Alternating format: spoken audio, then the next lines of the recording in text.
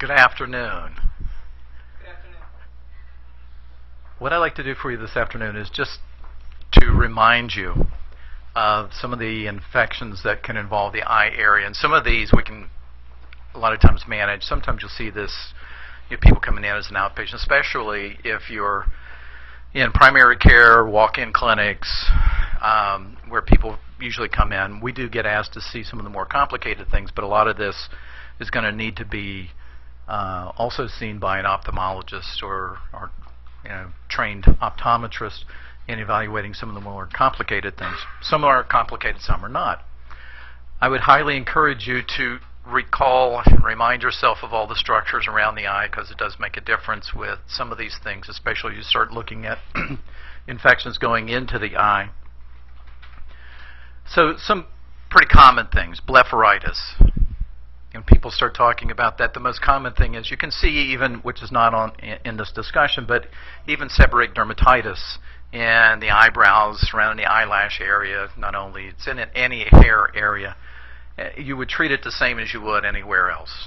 You can use some low potency steroids, but some ketoconazole cream works just fine. But these are also common as well. Usually what we're talking about is one of three things. Seborrheic dermatitis we talked about, staph infections, and that usually is a hordeola or a sty, that most people will know the more common name, or where you have a blockage of the meibomian glands and the lids. And most people are usually not familiar with the term chalazion, which would be a single one, or chalasia. There can be more than one.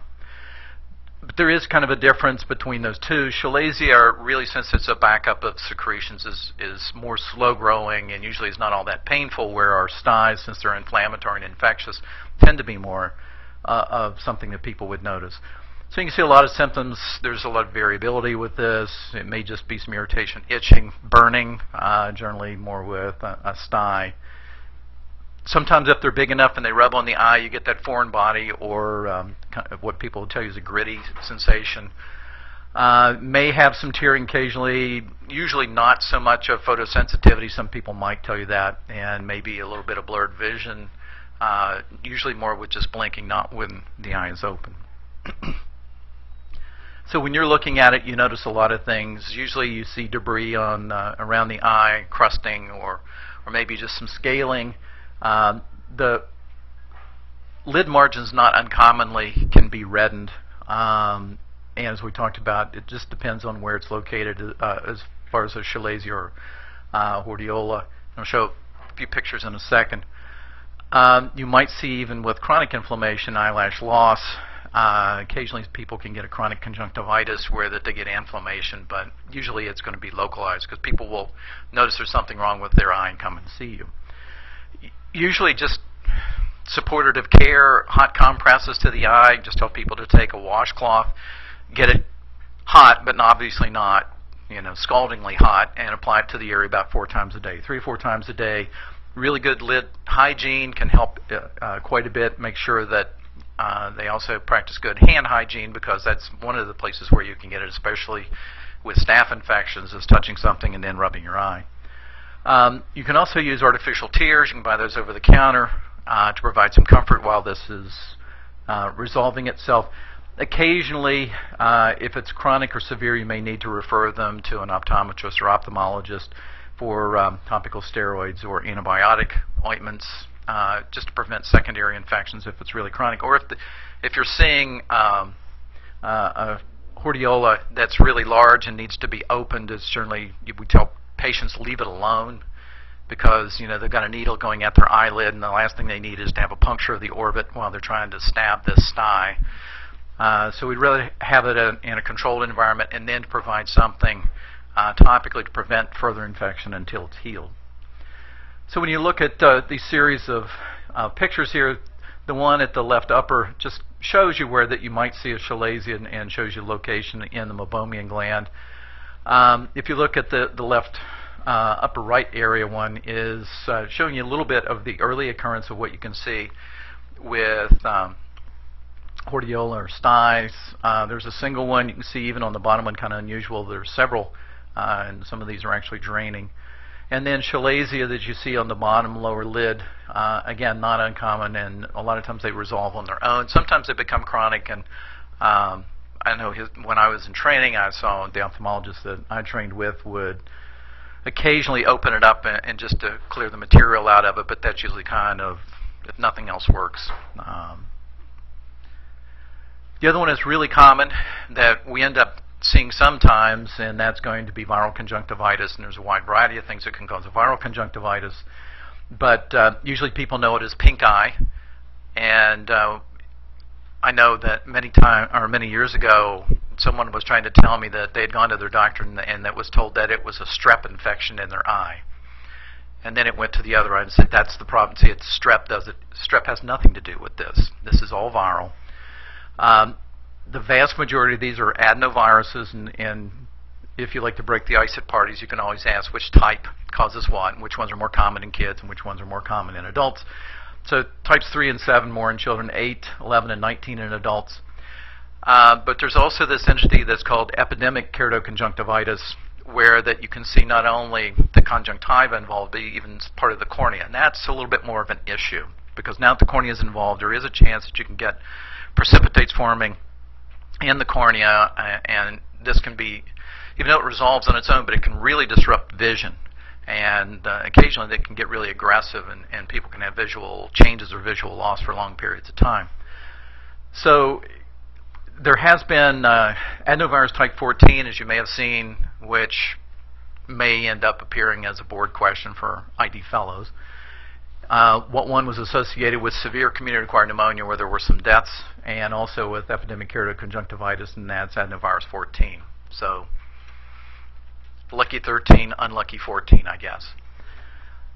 The things with EKC you worry about is that people get really significant photosensitivity with that, and a really nasty foreign body sensation, but all the others can be seen with lots of different things involving the eye, eyes watering, blurry vision perhaps. And again, it's not uncommon to have the other eye get involved, either because people don't wash their hands or when they sleep they get secretions go from one eye to the other.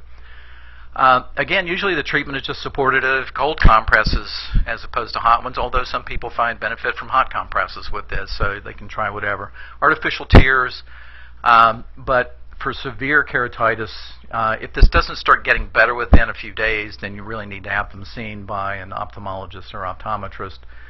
The reason I know that is my younger daughter had this a few years ago, and they were just kind of, well, we'll just watch it and see, and it got really significant, and they kind of, well, just a couple times a day steroids and everything, and a few more days later it wasn't any better, and was seen by the optometrist that we see for our contact lenses, who was really worried. It's getting much worse, and I don't want you getting precipitates in the eye because it's going to take forever for this to get better, quote unquote. So then it was topical steroids, much higher doses to taper out, and then some topical antibiotics just to prevent superinfection. So it just depends on the severity. If it's not getting better in a few days, I have a low threshold of having someone in the eye field take a look at this. But this is not uncommon. You can see as on the left side, on the lower one, more of a follicular conjunctivitis with this. You see that kind of a cobblestone appearance when you roll the lid down. Suggests more it's going to be viral, and again, the most common one is going to be adenovirus. So pink eye, hence if you look at that one versus the other one, does tend to look pink. The other thing that's not really all that common is bacterial conjunctivitis. You see some of the things listed that have been associated with it: Staph aureus, Haemophilus species, including Haemophilus influenza, strep pneumoniae, so good old pneumococcus can cause eye involvement, really rarely in Moraxella. Fortunately, ones that's really uncommon is Neisseria gonorrhea and Neisseria meningitidis in the eye. And that's a good reason why it's really good that it's very uncommon, because they tend to be very aggressive in the eye. They can cause corneal perforation if they're left untreated. So again, this one is lots and lots of irritation. It's not uncommon to have a significant discharge with any of these if you get them, and some intermittent blurred vision. And again, if you're looking at that eye, the most prominent thing you see is a discharge. The eye is going to look red, and a lot of conjunctival injection, inflammation. So the best thing is to culture and see what's there. And so if you just moisten a swab, put it in a conjunctival sac, try and get a good specimen, send it down for a gram stain, and culture with susceptibilities would be a great thing. So there's a lot of things that you can do. Again, cold compresses, and that's more for comfort. Sometimes warm feels better, so you can try whichever. Artificial tears to keep things well lubricated, and usually once that you're pretty sure this is bacterial, then people start with broad-spectrum antibiotics 4 to 6 times topically a day. That's a labor of love. 6 times a day drops in your eye. And they always say while awake. If it hurts really bad, you're not asleep. You probably would stay awake. And you see a lot of things listed. Topical fluoroquinolones, just a few brand names, because that's what people a lot of times would refer to. They get really high concentration, so if you think about it, you're putting a huge concentration topically on an eye, and even the depth going into the cornea and conjunctival area, it's huge, MIC-wise. Even some of these can have been documented to treat MRSA infections in the eye. But there's also trimethoprim polymyxin that you can put in that not uncommonly people use for MRSA. One of the things that I grew up with trying to treat bacterial conjunctivitis was sodium sulfacetamide. If you get more than 10% solution, it really stings a lot. People tend to hate that. They don't know what's worse, having the eye infection or the stinging from the drops. But an older drug, obviously. And I listed on there if it's gonorrhea, if that's what you think is going on, you see someone, maybe they give you a history that they also have a genital discharge along with this. Maybe tend to be a younger individual and you're worried about gonorrhea. While you're working this up, if that's your concern, the first thing you should do is give them a gram of ceftriaxone, either IV or IM. If you give it to them IM, they won't like you because it's not going to feel really very good at all, especially that volume. The reason to treat them and then have an ophthalmologist see them is if you wait to have the ophthalmologist see them again, this is a really aggressive bacteria in the eye, and it can perforate the cornea in sometimes just hours, because people are going to take time before they come in to see you until like, I have to come in to see you because this is really not getting any better. So these are some not so good ones. More commonly of what I've seen over the years has been kind of the upper left-hand area with a little bit of discharge around the lid, and you can tell it's not only is it injected, but there's some conjunctival hemorrhage associated with this as well. I don't know that I've ever seen anybody with the right upper one that bad, but I have seen once in my life downtown at the health department an individual who came in and kind of like that with a significant discharge in the eye, who was a partner of an individual who had gonorrhea, and when they cultured that out, it was gonorrhea, but this multiple years ago. And my understanding was did okay, but yeah, that was like, we need to get you seen today by an ophthalmologist. Not next week, today. Chlamydia, obviously this is involvement. A lot of times if you're looking at developing countries, this is going to be what we discuss as trachoma, because it is chlamydia trachomatis. Usually the serotypes A, B, and C, and then the D through K varieties are the genital ones more often than not. Then there are the other ones that are associated with lymphogranuloma venereum, which are the L1, L2, and L3 ones, which we're not going to talk about today. But you can see this because of hand contact. The other thing is just really bad hygiene, and even flies have been known to transmit this occasionally just because they tend to cluster on people's faces, and they've been in areas which are not so sanitary. So you can do it that way, and even by people that have a concurrent chlamydia genital tract infection can, but pretty uncommonly, get it in their eye. The usual kind of things we've talked about symptom-wise, it can either be acute or occasionally subacute. Lots of irritation and tearing and photosensitivity. When you see it in developing countries, it tends to, if it's trachoma, involve children more than adults, but really the more severe things are seen because it's not treated. If there's no access to health care and there's no antibiotics to treat it, it becomes a smoldering chronic inflammatory disease, and it's not the infection that causes the damage. It's the sequela, it's the chronic inflammation, the scarring, and basically the introversion of the lid. So that basically what you have is your lash is rubbing on your eye on the cornea. So really the damage is more trauma because of the disease, not from the disease itself per se. Usually you don't get much of a discharge with this, but you see a lot of follicular changes in the conjunctival sac area in the lid. So again, workup of this. A gram stain, is that going to help with this? Why not? Isn't chlamydia a bacteria? Yes, it is a bacteria. But it doesn't have any mitochondria. It has to get its ATP from our cells, so it has to replicate in cells. So they're very small. You won't see them on a gram stain, so that's not going to help. What really would help is to try and scrape some of the conjunctival area and looking for inclusion bodies, or there is some data actually where there are financial resources to do it, that you can do amplified testing. Same as you would with genital mucosal areas, you can in the eye area as well to look for chlamydia. But yeah, this is one thing that you can do, and certainly you can do fluorescent antibody staining of conjunctival scrapings to see if there are inclusions. There are several treatments that have been used. Really the oldest one has been tetracycline. The disincentive of tetracycline, it's extremely effective, but it's 4 times a day. If it's me, once a day is about the best you get, because I forget. Up until recently, and the only reason was we've had issues with getting doxycycline in the United States recently, has been 100 milligram twice a day, and usually treat for a little longer than you would for genital tract infections, about 3 weeks. The best thing to use, though, still, and now since it's a generic drug and it's not as expensive as it used to be, is a gram of azithromycin as a single dose. Works great.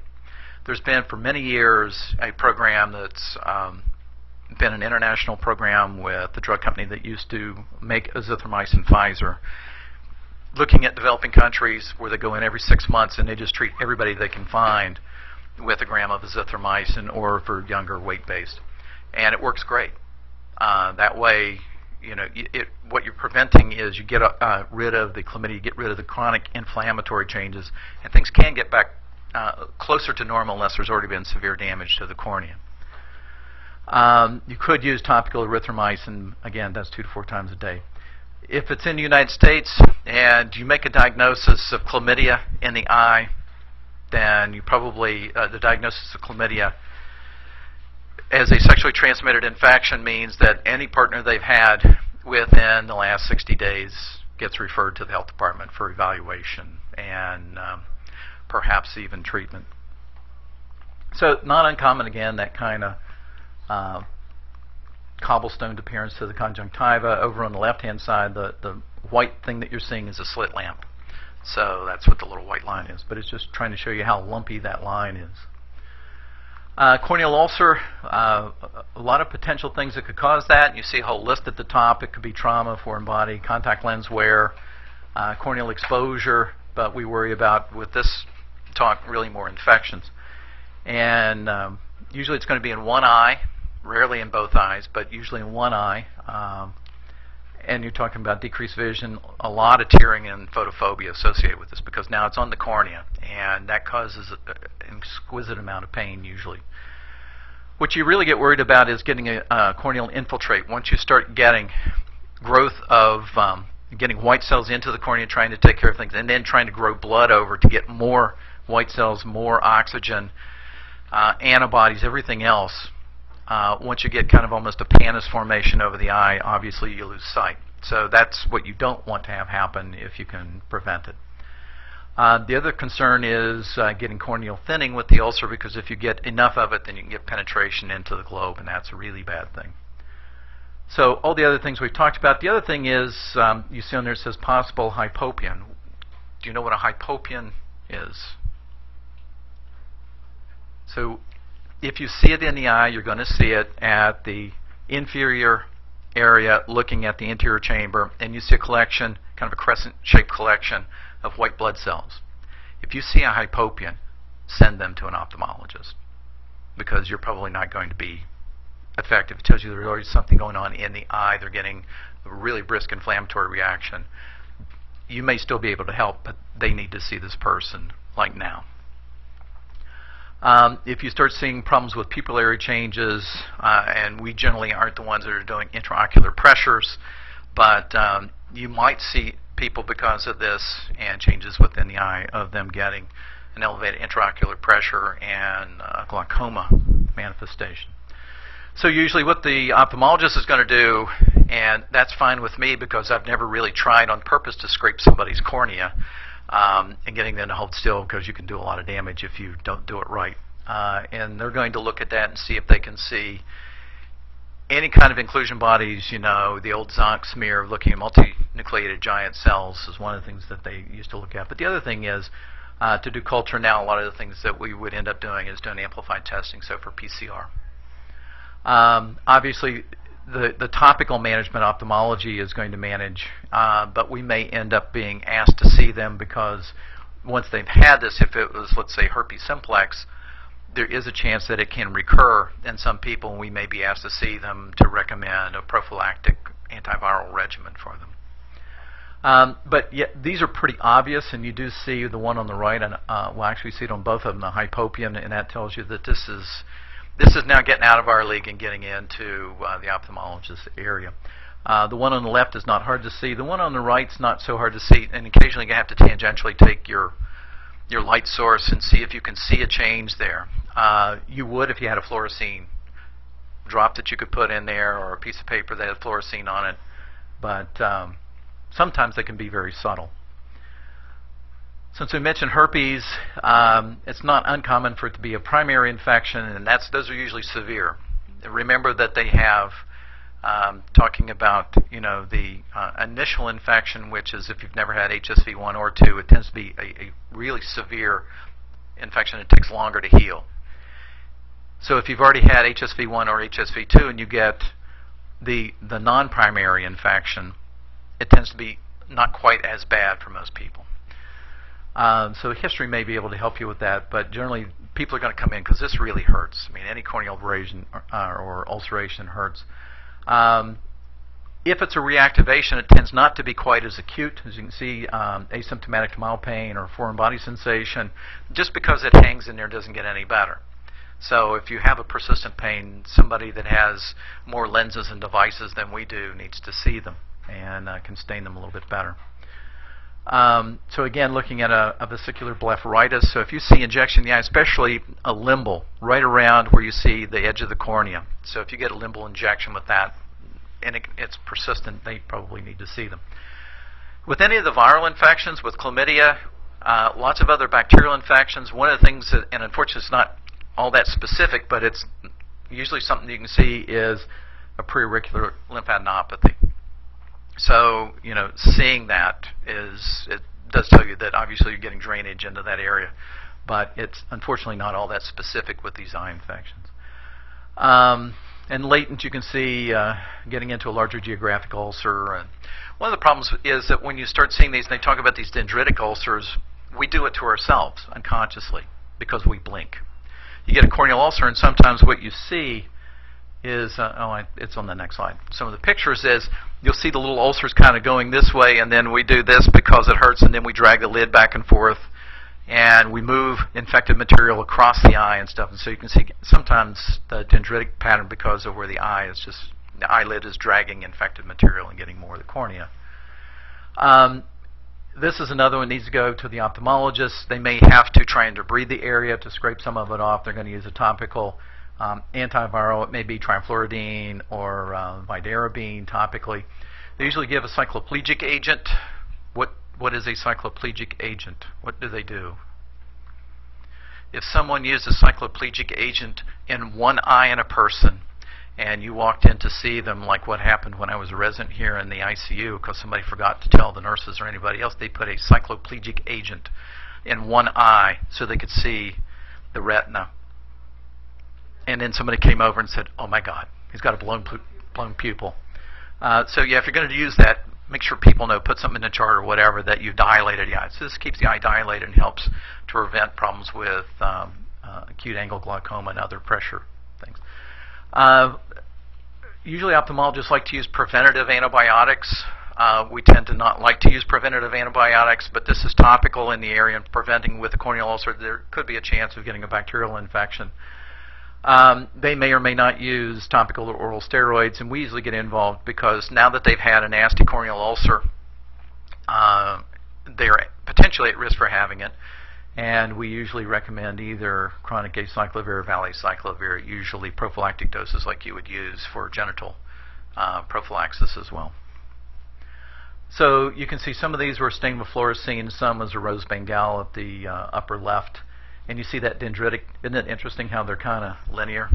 And then you look at the other one that's kind of almost across at a 9 to 6 or a 9 to 3 o'clock, and then get that other about 6 o'clock.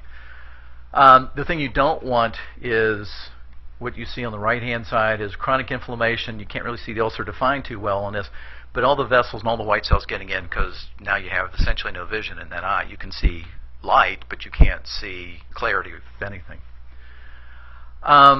Just to mention to you, acanthamoeba, so talking about, unfortunately, unicellular organisms. This gets a big, or has had a lot of press because of contaminated contact lenses, some of which came that way from the manufacturer, most of which in the past has happened because before we had nice things that you could keep your lenses in, with the older soft lenses, what they would tell people is you had to keep them in a saline solution that you were supposed to do yourself, and you were supposed to boil the water. And some people said that's too much trouble. So I just put some salt tablets in water and I put my lenses in it. Where does acanthamoeba live? In water. Could it survive and be actually in community water systems? Occasionally. Usually not, but occasionally. So that was the biggest problem, and it was just because that they didn't get disinfected their soft lenses. The acanthamoeba would hang on to them, and then you feed them because you put the lens in your eye, and they see food, and they attack your eye. And it's usually a slow-growing kind of an infection, unfortunately. But you can get it anywhere that you have water. It can be in a swimming pool, showering while you're wearing your lenses and get water in your eye. Occasionally it's been pretty uncommonly, but eye trauma, especially if it's something that's been wet, that's gotten to the eye. So again, it's going to involve an eye scraping, and you're going to use something maybe as sophisticated as confocal microscopy to actually see the organisms. The treatment is not fun. It's using a very dilute solution of chlorhexidine gluconate and polyhexamethyl biguanide every hour while awake. And I guess if your eye was really hurting, if you caught it early, that might be so bad, but every hour while awake. You better get them all in during the daytime hours, because I'm not planning on waking up to keep putting drops in my eye. So you do that for the first week, and then they taper it out. They have other regimens that they use now, but that was the one that seemed to be more commonly listed when I looked this up. Some of these are pretty subtle. If you look at the top layer of these pictures, it's really tough to see. The one on the upper left, if you look right where that you see the iris and actually the pupil area in there, it's cloudy. That's where the acanthamoeba is. It's pretty subtle. The other one you're seeing, trying to take a slit lamp, you see just a little bit of that going through there, and it's really tough to see, but you see a faint little line. The other one is really tough, but you see it at about 2 o'clock area, ulcer there. The ones on the bottom aren't so hard. I mean, if somebody came in with the one on the bottom left, I don't think you would have a problem noticing that, because they're going to complain they can't see, and it's probably hurting and having other problems. So the ones on the bottom, what you see is a ring, because as this moves, it's feeding and going out. So if you start seeing a ring that enlarges, not a good sign. The other thing that we get asked to see or assist in management is preseptal and orbital cellulitis. And what was the old term for preseptal? Periorbital. So if somebody tells you they thought somebody had periorbital cellulitis, the newer term now is preseptal. It looks at the anatomy of the eye. It can be an infection anywhere on the face. You know, that wonderful triad that you're not supposed to, if you get a zit or a sty in your eye or whatever, you're not supposed to squeeze it or anything else, because you can directly inoculate it and get it locally and get it to go into the eye or into the circulation and get a cavernous sinus thrombosis or other really bad things out of this. It can be because of a sinus infection and local extension from that. It can be from eye trauma as a complication of surgery in that area, or vascular extension because of facial cellulitis or other things. Both of these present as redness and erythema, warmth to that orbital area, and sometimes it's tough to tell if somebody has preseptal or orbital cellulitis from it without getting some kind of an imaging scan. CTs are really good for looking at this. The big thing is if you can get someone to open their eye, what happens when you have them, tell them to move their eye to look left and look right if they have orbital cellulitis? Do they like to do that? No. Do they want to move their eye left and right? No. And a lot of times they'll tell you, I can't, it hurts too bad. I can't move my eye, it really hurts. So that's not a good sign. They may tell you that they have double vision. And there's really an easy little tool that you can use to give you a very gross evaluation to see if that's true, and it's called a red glass test. You just need either a piece of film that's red or a piece of red glass, and you have them hold it over one eye and nothing on the other eye, and you hold a pen light in front of them, right directly in front of them, and say, how many lights do you see? And they should see a red and a white light on top of each other. Have them look to the left. Do they still have convergence of both of those points of light? If so, then their vision is what? So consensual vision on that side. So the eye's working perfect. If they look to the other side and they said, no, the red light is like to the left of the white light, tells you something's wrong with that eye. So they do see double, and you can actually use that to figure out which eye is really the problem with this. So it's just a very easy way of seeing, because some people tell you, I got double vision, which they really mean I have blurry vision. It's, you know, I'm seeing two of things. Well, it's because that you have astigmatism or something else. And occasionally it's come in handy. And I'll be happy to show you the one that I carry, which was out of some old emergency light kit thing for a car, and I was throwing it out because it was way too old and didn't work. But it had one red glass thing with it as an emergency thing. So. The other things you see on there, it's not uncommon to see conjunctival chemosis. You might see proptosis where it looks like the eye is being pushed out, but again, sometimes it's tough when you've got that much fluid around the eye and you're seeing, you know, chemosis of the eye to see if really is the eye pushed out or not. In kids, usually about the only way to really get an idea of what's going on, they're tough to look at, they squirm, they don't like it, it hurts, is to get a CT scan. Generally, you're going to treat very broadly until you can figure out exactly what's going on. If, let's say that you screened them and they didn't seem to have MRSA, then you could use either NAF or cefazolin. MRSA, maybe Vanco, and then ceftriaxone and metronidazole until you really kind of figured out what's going on. The chance of this being Pseudomonas is probably slim to none. So you could use something with Pseudomonas coverage, but you probably don't really need to. Could you use something else? Could you use an anti-pseudomonal penicillin, beta-lactamase inhibitor combo, like Zosyn or something else? I guess you could. But if you can find an abscess, there's a very low threshold to trying to get it drained because they tend to only get worse. So if you kind of look at this cartoonish drawing here, diffuse cellulitis in the eye versus an orbital abscess or a subperiosteal abscess, and again, those are going to push the eye and generally give you some kind of visual problem. The thing that's really going to be tough is cavernous sinus thrombosis, and that's usually the one we have the worst success with.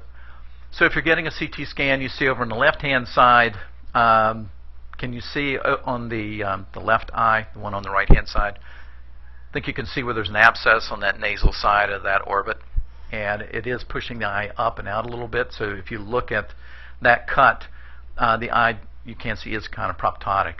And then you look at the one down below it, and you can see exactly where that abscess is in that sinus cavity. So it's going to be kind of superior,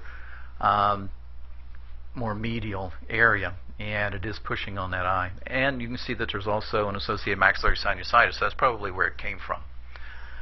On this side, you see it looked like a horrible eye at the top. I don't have a CT scan for that, but when you look at this other one of the child, what do you see? The eye looks fine. There's really nothing, at least in what sinuses you can see, but what you see is swelling of the tissue on the outside. So that's preseptal cellulitis. If you can get the eye open, they generally can move the eye around, and it's that one I don't worry quite as much about. But again, any infection on the face I do get really concerned about. And the same kind of thing here. The only other thing I would suggest to you is, and to show you that it's really tough to tell what's going on with the eye by looking at it up on the top picture. Getting the eye open on the bottom, it's tough to know if there's proptosis of the eye, because if you've got that much chemosis, I mean, it's just, I can't tell. So once you get the scan, is that eye proptotic or not? From that cut, I don't know, because you don't get enough of the other orbit in that one, and you can see the lens in this one. So you're not, that image is a little, the cut's a little off. But if you went through those, it does look like it is somewhat proptotic, and there's something going on down around the optic nerve with that individual. So that one makes me think more of an orbital cellulitis. The other thing we worry about is endogenous endophthalmitis. Not to spend a huge amount of time on this, it's fortunately pretty uncommon, and you see the causative agents more often than not it's fungal. Why would you think more fungal infections getting into the eye?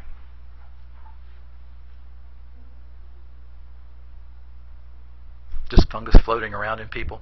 Something's predisposing them. They're either going to be immune compromised or on long courses of antibiotics. I've seen a few, not many fortunately, but a few, and people getting treated for either endocarditis or osteomyelitis who ended up saying, I'm having problems with my vision, it's blurry, or I can't see too well. And when they look in the eye, as you'll see in the next picture, you do see these cotton wool spots kind of in the fundus, well, on a fundoscopy examination, fundoscopic examination. Fortunately, not so much gram-negative, occasionally gram-positive, but most of this is going to be fungal. Either, again, drug use, surgery, but the biggest thing also is having a long-term IV catheter in, because if they get infected, then you can see, an embolus going occasionally. You can see that in the eye, but most of the time it's going to be in that second one, immune suppressed or because of therapies. Anti-metabolite, again, goes back to malignancies. And then chronic immune compromising debilitating diseases, people with really uncontrolled diabetes, dialysis patients, etc., because they're really set up for this. They get exposed to antibiotics not uncommonly and probably don't get exposed to too much antifungal therapy. The most common agent that you see is going to be Candida. Candida species, more often than not Candida albicans, which is fortunate because it usually responds best. So in the top image, what you see is really kind of a cloudy looking vitreous, and you see the really white area about a disc diameter or so away from the optic nerve that you see over on the left. And then above that, at probably about 11:30, another white spot. And then that was after 7 days of therapy. And then this is after 6 weeks of therapy. And now you can actually see the macular area, and it looks like that there's sparing of the macula, which is fortunate, because so that means their central vision is hopefully still fairly intact. Dacryocystitis. We see that from time to time, and that's again going to be looking at drainage of the eye, and usually starts out at the punctal area and the canthus area. If it gets really bad, occasionally the thing will try and drain itself and have a fistulous tract that opens. Fortunately, it tends to heal itself and close, as opposed to having a chronic infection like an osteomyelitis that forms a fistula and just keeps draining, or inflammatory bowel disease. The other thing is that because you've blocked up that duct with infection, the people are going to just be incessantly tearing, because they have no way of actually internalizing it back and having it go into the nasopharyngeal area to drain. Just to give you an idea, and the other problem is, usually if you get these treated and get them drained, people do okay, but you can end up having eye problems, cavernous sinus thrombosis, and if things go really bad, not surviving it. But it just gives you kind of an idea, a couple of different images of individuals having dacryocystitis. Seen this a few times. I don't think I've been asked to see anybody with this for a while. I'm sure ophthalmologists get asked to see it a lot more frequently than we do, but this is out of the digital archives that they have at Harvard. And as you know, they have their big mass eye and ear institute there, so they see a lot of different things. There was, I think a couple of years ago, there was a really nice presentation by one of the ID people who says, I spend most of my day, at least 2, maybe 3 times a day, running back over between the Eye Institute and doing ID rounds because of what they end up seeing, and just so that she can help participate. And to finish this up, just to show you a few things, this is an individual that you're seeing, and they have this chronic itchy eye, maybe a little bit of photophobia, but a really nasty foreign body infection or sensation in their left eye. On the right eye, when you flip the lid up, that's what it looks like. And there's the left eye, as you can see. And there's some noticeable things with that left eye. And somebody's put a little bit of maybe rose Bengal staining in it. What's going on? Can you describe what you see with the eye? Okay, well look at the one on the left. It doesn't look like, and it's a really bad picture, but it doesn't look like that the conjunctiva is really tremendously inflamed. But what do you see when you introvert the lid, or evert the lid? It's kind of cobblestoned, right? So something's going on with that. And then look at the eyelashes on this side. What's wrong with the lashes? Yeah, they're broken. Looks like even some of them maybe have, kind of been pulled out almost and stuff. And it's because that they're trying to pull that lid down. You can't see that these lids actually inverted. So what do you think's going on with this individual? What do they have?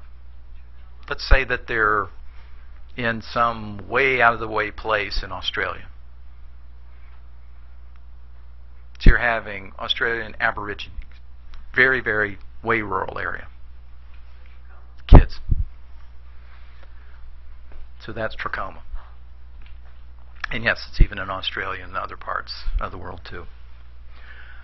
Okay, this is an individual who had spent time in India and then came back and had this foreign body, really odd sensation in her eye, and came in and said, I don't know, it just feels like that, it's vibrating or something in my eye. And you take a look. Do you see anything on that image on the left side there? You see something in there, don't you? So what is it? It sounds Hawaiian. But it's not. Sure. Loa loa. Unfortunately, that's one of the areas where you can see this. And again, it is vector driven. We end up getting this, and that's one of the areas where you can see this is in the eye. And it can, I didn't put it in here, but there are actually pictures of this thing going across the cornea. That would be probably the thing that I wouldn't sleep for weeks if that ever happened to me, is to see something kind of going across your eye and then knowing it's a worm. I don't think I'd deal with that too well. So yes, low. This individual comes in, and just by seeing these lesions, I don't even really have to tell you anything. So what does he have? That you can see after having chlamydia urethritis, actually even gonococcal urethritis, or cervicitis. You can see it after some bacterial gastroenteritis bacteria as a sequela. Reactive arthritis. Excellent. Reactive arthritis. Or the old name of Reiter syndrome. Every time I say Reiter syndrome, now everybody corrects me. Oh, you mean reactive arthritis? Yes, Reiter syndrome. That's why I said, no, reactive arthritis. What's the mnemonic or the saying that people use when they're talking about Reiter syndrome, the triad of things? I was always taught conjunctivitis, urethritis, and arthritis. So what do they say now, as was taught to me by a resident several years ago? Can't see, can't pee, can't climb a tree. Same thing. Now, there's some other lesions that you can see besides just the arthritis and maybe the urethritis on there, but there's some other lesions on that gentleman's penis that you might see occasionally with reactive arthritis. That's the circinate balanitis. The thing you see on the feet, keratoderma blennerogicum. Absolutely. So that one has, actually, if that was one person, that would be the horrible, most worst case of Reiter's I think I'd ever seen. This is a very, very nice young lady who came in actually here several years ago. Was sent by primary care because, as you can see, she's got this eye that's red, and also it looked like to them that she had a little bit of swelling on the left side of her face.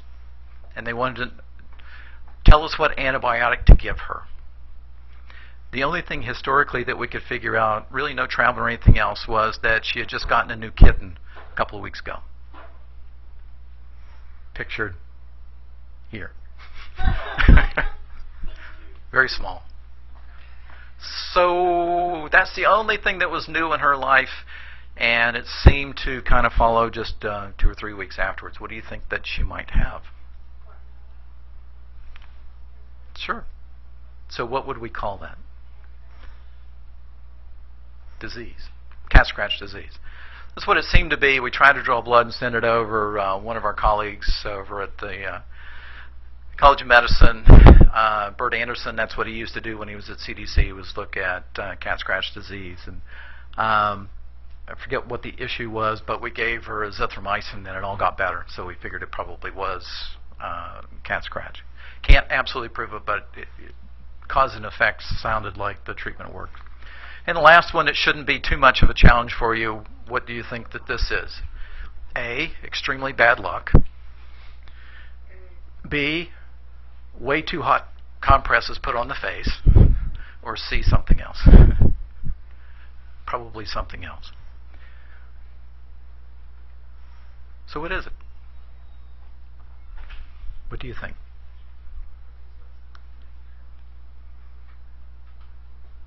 I will give you a hint. It's in the herpes virus family. And it's not herpes simplex. It's not cytomegalovirus or Epstein-Barr virus.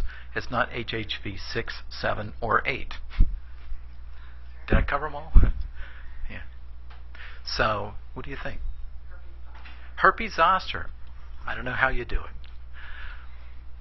That's absolutely what this is.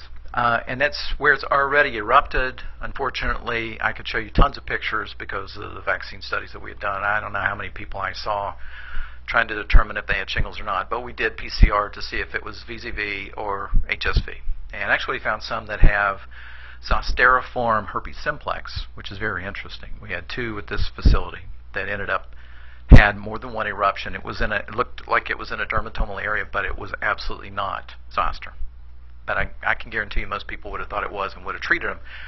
Remember that you use higher doses of acyclovir if you're going to treat zoster. So instead of, if you use the old regimen of 200 milligram capsules 5 times a day, which is horrible, you would need 800 milligrams 5 times a day to treat zoster. And a lot of people don't remember that. My preference is to use really a pre-drug, if you will, to use either famciclovir or valacyclovir. Get higher serum levels with those. But the one on the side, all these are which cranial nerve? Yes, cranial nerve piece. Cranial nerve 5. So that would be the first branch on the left and second branch on the second. The other thing, just to mention to you, is notice that they both have involvement the side and the tip of the nose. They have what's called Hutchinson's sign. With that, it tells you around 50 to 75, 80% of the time they're going to have eye involvement of something, either ptosis or have ciliary, I'm sorry, not ciliary muscle. Mine went blank. Eye muscle involvement, for lack of better medical terminology. So they won't be able to move their eye as well. They're going to have some kind of erectus nerve palsy or something else going on. But you can get this getting into the eye and even have an optic neuritis out of it. But more often than not, what you see is kind of a ptosis on both these. This one on the right-hand side I took care of as a resident when we used to have a hem-onc specific ward here, and had an underlying malignancy, but came in with that. And the first diagnosis by someone else was mucor. And then they left the room and never came back. So if this was mucormycosis, what he needed to be on was on 2 things. The first was the operating table, and the second thing he needed to be on was amphotericin B at really high doses. But this ended up not being that. And from his zoster did fine, but unfortunately didn't do well from his malignancy. So with that, I'll stop. And thank you very much for your time.